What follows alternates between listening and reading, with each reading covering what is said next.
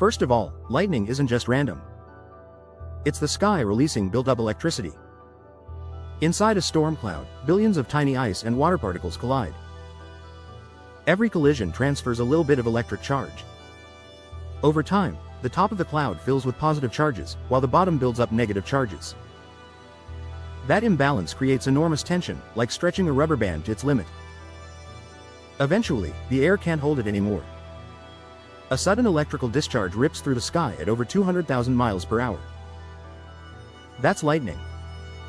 Here's the wild part. A bolt of lightning is hotter than the surface of the sun, reaching nearly 30,000 Kelvin. That superheated air expands faster than the speed of sound, which is why you hear the boom of thunder right after the flash. Every single second, somewhere on Earth, about 100 lightning bolts strike. That's 8 million a day. A constant heartbeat of electricity circling the planet. So the next time you see a flash in the sky, remember that constant heartbeat of electricity.